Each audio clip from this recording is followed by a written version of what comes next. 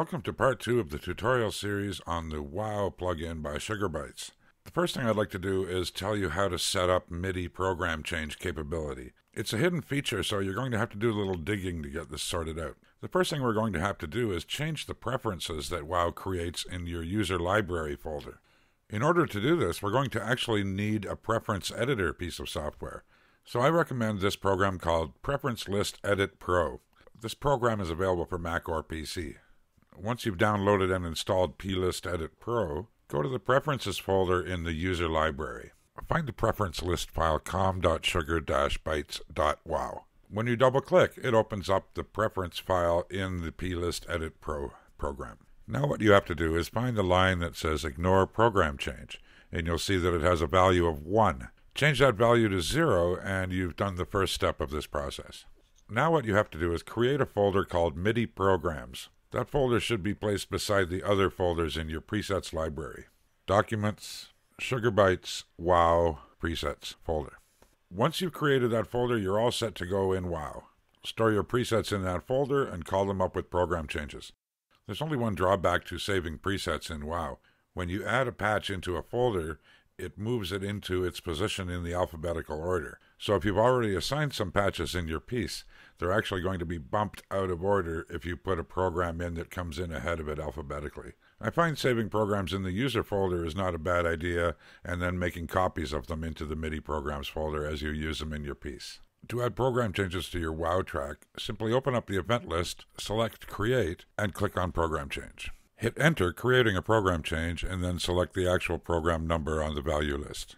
Here are some more examples of WoW patches. In this example, I'm going to change the LFO waveform from the step sequencer values.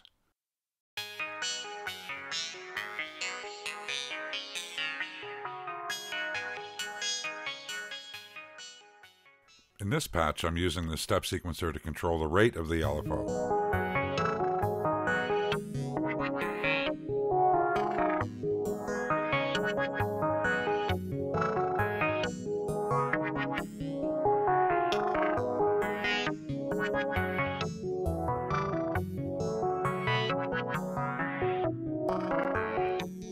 Here's a similar patch, but in this one I've got the step sequencer order set to random.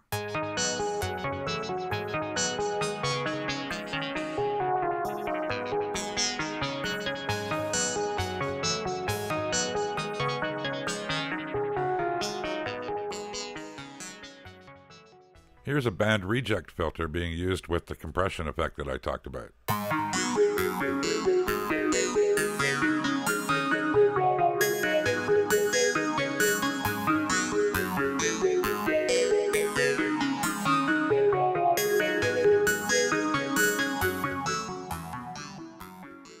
And here's another envelope follower example.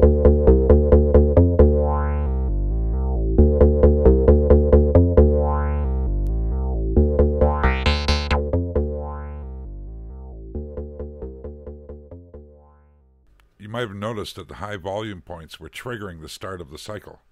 That threshold triggering effect happens when you're in free, audio trigger mode for sync. Oddly enough, even though it says free, it is actually still syncing to clock. And an interesting little trick here is that there's no actual phase control for the start of the cycle. So I've found that in song position mode, the cycle starts here.